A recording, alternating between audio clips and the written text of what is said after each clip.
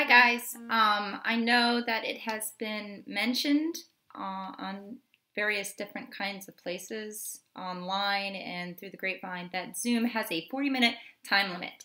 I'm going to show you how you can get rid of that time limit right now. So without further ado, follow along with me.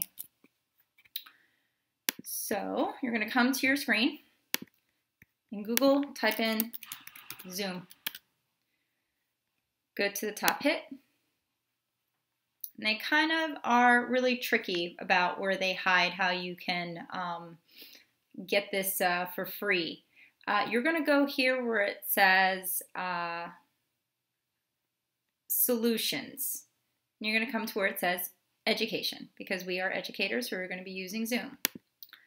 When you go there, there is this wonderful little like banner at the top that says Zoom is removing the 40-minute time limit on our basic free account for K-12 schools affected by the coronavirus. Click here to request this offer. So you're going to have to click here and actually fill out the form in order to get the time limit removed. So I'm going to click here. I've already signed up for the free basic account here using, as you can see in the upper right-hand corner, my Caroline County Public Schools email account.